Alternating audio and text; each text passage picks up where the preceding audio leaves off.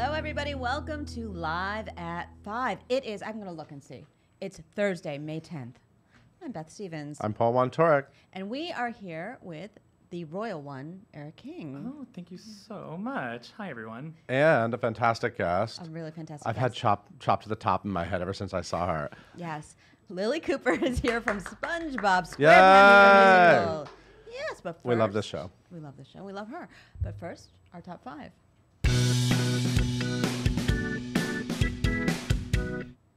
Okay, you guys, it's the battle of the Bernstein biopics. This is ridiculous. Beth, I know you remember.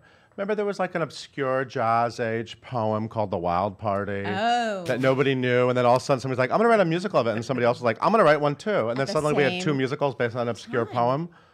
Well, no one ever thought to make a movie about Leonard Bernstein's life, as far as I know. It's now Bernstein, guys. Isn't it Bernstein? I just want to say. Bernstein. I'm just saying. Anyway, so this is interesting. So we just announced that Jake Gyllenhaal is going to be in this movie called The American. Right. And so now Bradley Cooper will no relation to Lilli Cooper. direct and star in a movie about him. Why are you shaking your finger? Because no relation. Oh. I didn't mean to distract you. But here's the interesting thing. Yes. He's a very interesting person, first Well, of all. no, but the other interesting thing is Broadway.com Audience Choice Award winner, right? 2-time. The Bradley first Cooper. award Bradley Cooper ever won was Broadway.com He was award. very He said that on excited. He got Entertainment Tonight emotional. once. Yes. Anyway, his Stars Born movie, everyone is saying is amazing. Oh, that he that's made with good Lady news. Gaga. People are already like buzzing about it. So he's kind of going to be a really hot director guy now, and he wants to do this next. So I think that there's enough room in this world to Okay. have 2 biopics. All it's right. okay. We'll get different angles on him. or biopics, as my friend Linda says. It's pronounced biopic. Hi, Linda. I know you're watching. It's not medical. Yeah, excited for both of them. Wicked is getting a wonderful new cast member. Wicked. Eric is really good with the one-liners. He is. Yeah. It's wonderful. Thank you, Eric. We're getting a new wizard, Kevin Chamberlain, who's a wonderful guy and Yep. has 3 Tony nominations. Yeah, he's fantastic. And he gave a great statement about the first Broadway show he ever saw was at the Gershwin. So he's No, it was not excited. Wicked. I thought you were going to say it was. No. No, he predates Wicked. It was actually called the Uris Theater. Yes, it was. I learned that from reading his That's statement. where I saw Annie. Oh, well, it wasn't Annie. It was Sweeney Todd that he saw. Anyway, he's excited. So Kevin Chamberlain steps into the role on May 22nd. Fred Applegate, who's been playing the role for a while, plays his final performance on May 20th. We have initial casting for The Ferryman, which is coming to Broadway. This is a fancy British show. Jez Butterworth wrote I it. love Jez Butterworth. It won the Olivier, right? It's directed by Sam Mendes. Very, very fancy. Laura Donnelly will reprise her Olivier-winning performance as Caitlin Carney, whoever that is. I don't know much about the story. It's Ireland. People People in go Ireland. missing. And they announced the whole cast, or almost the whole cast. But Patty Considine and Genevieve murder all O'Reilly their will be in names. it, and then a lot of other people. And it sounds like it's the cast from London, right? Yeah, it does sound like Yeah. a lot of They original announced cast a lot members. of people, Yes. including Fra Fee. It's a great name. And I wonder if it's pronounced that way. But we'll find out in the fall. Frafe, I don't know. Anyway, it's coming in October 2nd at the Jacobs Theater, opening October 21st. I'm excited for it. Love it. Broadway's To Kill a Mockingbird is back on track. Okay, let's catch everyone up. In case you weren't paying attention, like in the New York Times, to the Mockingbird kerfuffle, that's not the official term, Aaron Sorkin is writing the script for this adaptation of Harper Lee's very famous and wonderful novel that everyone read in school. And the Harper Lee estate had a little problem with some things, but they worked it out. They struck a deal. So now we have, it's on. Okay. Scott Rudin's producing. Aaron Sorkin, as I said, has written it. Directed by Bartlett Sher, starring Jeff Daniels as Atticus Finch. Previews begin on November 1st at the Schubert Theater. Just saying. Opening night is set for December 13th, 2018. Is that exciting? Are you excited? But now it's all about the fall now. It's like we're not even done with the Tonys yet, but now we just all move. This is what we do as an industry. We That's what immediately we move do. on. It's like This is just what we keep do. moving forward. Moving forward. We is just not- breathe for like a week. Oh, okay. We can breathe in the summer. But I'm excited. That is gonna be a it's great a really show. good team. Okay, I'm just He's breathing. You I got okay? it. Oh, He's thank you. breathing. We have a new show person on Show People. I really like your little intro. You, Paul. He's so stylish. Hire me. Who's your show person? Andrew Garfield, Oh, y'all. you really talk to all the Who big is fantastic in Angels in America. So good. And I was nervous to interview him because he's a big Hollywood star, and Yeah. a lot of times Hollywood stars don't necessarily want to sit down and do like an in-depth interview about they their have life. their responses that they want to Yeah, they give. kind of just want to talk about the project, but he's so open. Yeah. He's very emotional in the way he talks about Prior Walter and Tony Kushner and And he's so play. articulate about it. He Yeah. really talks about it in a layered and way. smart, and his father. The stories about I his kinda father are teared very up emotional. watching Anyway, it's just, I had a really great time. And Miss Vanjie, he's a Drag Race fan. Andrew And Garfield is so a Drag Race Miss fan. Vanjie, if you watch, you have to say it 3 times. Miss Vanjie. Thank you, it's been If you completed watch Drag now. Race, you know what that means, and it's a big thing. And so there's a clip out there now of him talking about Miss Vanjie, and it's going viral. So we're excited but about watch that. the interview. It's not just about Miss Vanjie. It's not just about drag queens. It's actually a really emotional. It's about great, a lot of things, but there's a cute moment Yeah, about it. it's fantastic. I loved it. On that note, Paul, it's I'm gonna get been out of here. wonderful I'm gonna hanging chop out to with the you. top. Get out. Get out of here because Lilli Cooper is about to come and sit in this chair. Eric, can you tell us a little bit about Miss Cooper? I'd love to. Lilli Cooper made her Broadway debut as Martha in Spring Awakening back in 2006 while she was still attending LaGuardia Arts High School. After graduating from Vassar College, she toured as Elphaba in Wicked, later going on to play the role on Broadway. Cooper has also been seen regionally and in off-Broadway shows like Sundown Yellow Moon, Great Comet at ART, and the Three Penny Opera. Now she's chopping to the top as Sandy Cheeks in SpongeBob SquarePants the Musical, and that's what we're talking about today. Leave your questions for Lilli in the comments below, and we'll get to as many as we can. Now here's Beth and Lilli. Thank you, Eric. Hello. Hi. I'm so happy to see you. I'm so happy to be here. Thanks for having me. Of course. Okay, I know everybody has tons and tons of questions for you. We'll get to them. Okay. But I get to go first. So just calm down. We ask the most important question first. What's that? How's Dublin? Oh, Dublin is so good. Dublin's Dublin so is good. Lily's dog. If you watched, If you don't know already. if you didn't watch Lily's vlog on Broadway.com, Get what to are you it. thinking? You've got to get, what was it, Getting Cheeky. Getting cheeky. Yeah. You and gotta like get we cheeky. always would say Dublin's name. Yeah. Yeah. Because he was a very important character in the vlog. He gets fan art now. Really? Yeah. I have a whole wall in my dressing room dedicated to fan art, and I've had to move onto a next wall. So it's like squirrels and dogs? Yeah, exactly. I love mammals. Mammals are great. Mammals are but great. How are things at SpongeBob now that all you guys have gotten so much recognition, Yeah. such well-deserved recognition Yeah. from the Tonys and from the Broadway.com Audience Choice Award nomination? Yes, very important. 2-time nominee. I'm sitting next to you. Thank right you. now. I feel very honored. It's been pretty wild. It's been a wild ride. I mean, after we got 11 nominations, 11 or 12? 12. 12 nominations. I'm Wow. gonna say 12. 12 nominations. Yes, going we with got 12. 11 Drama Desks nominations. Oh, Sorry. that's more. We on got nominations. 12 Tony nominations, and it's been so wild. We're so proud of each other, and it's pretty awesome that basically every person involved has been represented and has been, recognized for their work, from the Yeah. creative team to the actors, and so it's pretty magical. And it is a show that I think a lot of people kind of went in with a little edge. Like, Yeah, I think, don't like, know if this is going to be good. We got because some of side eye Nickelodeon. for sure. A little People side eye. were That's like, a good way of putting it. SpongeBob, I don't know about that. And I think it's been a journey of sort of trying to, convince people like it's more than you think. It's so deep. And I think we've finally gotten to the point where we're like, gotcha. Exactly. Told you Exactly. so. And there's so many people making their Broadway debuts in the show. Yes, so It's many. a young I mean, cast. including Ethan Slater. Yeah, of course. Who Ethan and I went to SpongeBob college himself. together. We both went to Vassar, Mm-hmm. and we did a play together at Vassar, and then we did a Fringe show together. So we've known each other forever. So I'm just so proud of him, and he is remarkable in the show. And he's the toast of the town. He is. He absolutely is. A Bikini Bottom too. And I Mm-hmm. love how strong your character is. Thank you.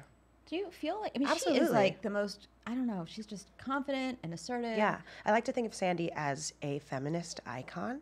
Oh, I she she is a scientist, karate kicking squirrel. Exactly. She has I a really lot would of- like her to run for office. I think so too. Maybe she should get political. She has a lot of mansplaining happening around her, True. but she really knows how to make her opinion known, and I think that it's so valuable. It's a very valuable lesson in today's world.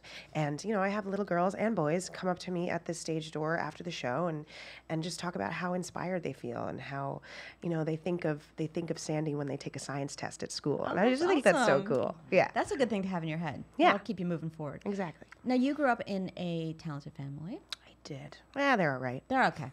They'll do in a pinch. I just saw your dad last night in Me and My Girl. Yeah. Oh, Chuck I'm so Cooper, bummed I Tony couldn't winner see Chuck it. Cooper. Yeah. So when you were growing up, did you visit him backstage. Like, what was your Broadway experience? You know, people ask me what my first Broadway show is, and I actually don't remember because I was just like backstage all the time. I love this story about when my dad was in the Life, which was in 96, 97, so I was 6 and 7 years old. It's inappropriate for children, Very ladies and inappropriate. I mean, it is literally about prostitutes and pimps. My dad won a Tony Award for playing a pimp. But it's an amazing role. But go on. And I would come to the theater after school and I would just nap under his table. And I would like go down to the women's dressing room. And not many clothes there. Like not a lot of clothes, but pimps, they were awesome, and they loved like having a young artist. Like I was very shy when I was a kid, but I think I always knew that I wanted to be a performer. And the hookers in the show would like teach me how to like do fake stage combat and teach me how to like hit my head against the wall. Wow. When I was like 7 years old. This is quite an education. Yeah. So yeah, I was really immersed in the theater world at a young age. Hit your head against the wall. You learned this. Exactly. Did you like then go to elementary school and try Be that like, out? look, this is what I learned yesterday. All right, we're gonna take some of your questions because I know you have a lot. So Eric, help us out here. So we know you guys get a lot of great gifts, obviously from fans. What's one of your favorites? One of my absolute favorite gifts that I got was from a dear friend named Courtney. Hi, Courtney. I hope you're watching. She has made these really cool keychains, and one of them is of my dog Dublin, and it's a really cute little clay keychain of Dublin. And I just love him so much. So I love that I get to have like a little pocket version of him with me at all times, because I wish I could carry him around with me at all Does he get times. to come backstage? He has a few times. Not supposed to, but it's yeah, I'm not sure if it's allowed, but he has. And he goes to the stage door, and he's a big hit at the stage door. How long have you had him? I've had him for about 2 years, but he is 7 years old. I adopted him. You rescued him. Yeah. That's awesome. Yeah. I love it. More questions from you guys. Alexa would like to know, sorry, that last question was from Lori. Alexa would like to know, what's your favorite song to hear? What's your favorite song to listen to in SpongeBob? Good question. My favorite song to hear and to sort of experience in the show is definitely Super Sea Star Savior. It is this amazing gospel number, and Ethan and I are on stage during the number, but we're not in the number, so we get to sort of like watch as it happens. And we climb this ladder, and we're sort of looking down on the entire ensemble and Danny Skinner rocking it out with these tambourines, and it's just so fun. The music is so good, and it's really awesome to sort of have this bird's eye view of the whole show, because you never really get to like sit out and watch your own show. Right. So that's one of my favorite moments and favorite songs. There's so much surreal stuff in this show. Oh, yeah. Because the design, which is David Zinn, did the costumes and the sets. It's so much stuff. I feel like you could discover something new every single day. So tell me some of your favorite like secrets of it. During tech rehearsal, a new thing would always like show up. You'd notice something out in the house. We're like, oh, there's a shark today, or oh, there's a pineapple chandelier. You know, so we have these all these amazing cool things just like popping up in the theater, and David Zinn was just sort of like adding cool things every day. I think one of my favorite parts of the set is that it really moves past the proscenium of the stage, and it engulfs the audience. Yeah. And so we are all in Bikini Bottom absolutely together. You walk into the Palace Theater and you feel like you are in You're Bikini under Bottom. It's pretty the sea, cool. yeah. And we have this big, gigantic fish lure hanging from the ceiling, and that's one of my favorite things. Because really only like the mezzanine and the balcony really can see it because it's in their point of view. You really have to look up if you're in the orchestra. So I love that there are little gems in the theater that are just for specific people. So we're going to get back to these questions, but I know someone's going to ask, so I'll just ask. Tell us one of your favorite Wicked memories. Ooh! Okay, one of my favorite and wildest Wicked memories is I went on in the middle of the show. Oh, that doesn't happen that often. It doesn't happen that often, and it was pretty wild. So As Elphaba? As Elphaba. So you had to get green at It was a tag intermission, or team just- situation. Oh. No, it was literally middle of Act 1. So You were the not actress- greenified before this I was moment. not greenified before this moment. I was sitting backstage, probably like doing a puzzle. I hear the stage manager announcement over the intercom saying, "Lilli Cooper, please report to the Elphaba dressing room." So I run downstairs. They slap green makeup on me. And when I say slap green makeup on me, I literally mean with like a paintbrush. And it took like 6 minutes or so. Wow. And how long does it usually take? Like 20? like 25, 30 minutes. 6 minutes. Slap, 6 slap. minutes, slap, slap, slap. Like, you're not looking pretty. But, like, you're green, so that's all that really matters. Good enough. And I get my costume on, and I'm in the wings, and I see the actress on stage, and she was ill, you know, so she was, like, really grateful that somebody could come and replace her because she needed to help. leave the stage. Needed relief. So we see each other on stage. She's about to leave. We high five. I walk on in the next scene, and I'm just, like, in the show. And, like, of course, the first few rows are like, who is this? Is there another different green height. person? Yes. But Are there for the two rest green of the people? audience, they're like, whatever. She's green, so it's the same person. That was like one of the most surreal, wild experiences just I've ever walked in and had. said the line I or literally just sang the walked song? on stage, and I was in the show halfway through Act 1. It was wild. And then they have to make the announcement after intermission. They have to let them know. Yeah. The people know. Wow. So the people. my in the first few- adrenaline just went up just listening to I that know. story. I know. It was Was that wild. was on Broadway or It was on tour? Broadway. Yeah. Wow. Okay. Joanne would like to know what was it like doing Spring Awakening at such a young age, and of course with a cast who's all young actors Yeah. like you. It was amazing. I think it was. You were in high school. I was in high school. It was an incredibly formative time in my life. I stay in touch with practically everybody that I did the show with because we really grew up together. Yeah. I mean, I was 15 to 17 when I did it, off Broadway to Broadway. And, you know, I did my SATs during that time, and I went to prom during that time, and I applied to colleges. You got a serious education. Right, I know. So it was like I was fully immersed in this adult professional world, but also being in this, you know, in a high school world at the same time. So it felt like this strange sort of dichotomy, but it was amazing, and I wouldn't exchange it for anything. It was some of the. You wrote an essay for us about it, I about that did. experience. It's a really long time ago. Oh yeah. Yeah. I think We've that's known still Lilli on the since way internet. back when. We go way back. We go way back. Yeah. That was amazing that you did Yeah, that. I know. It was pretty crazy. One of the craziest stories is I was taking my ACT one Saturday morning, and on Saturdays we have 2 shows.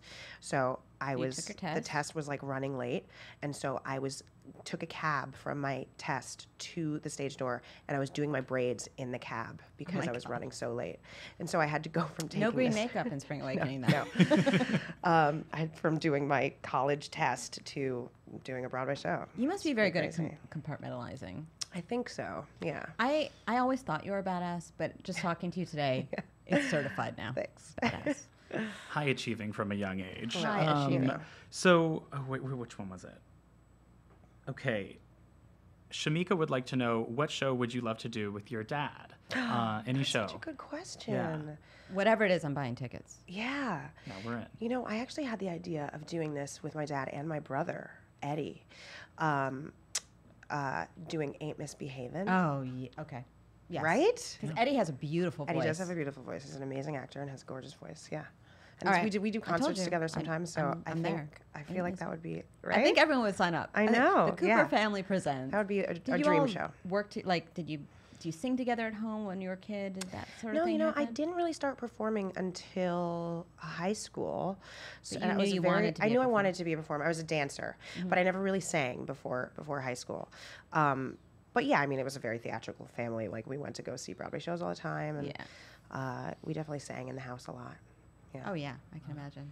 So you were a fan of the show beforehand, right? SpongeBob? Yeah. Oh yeah.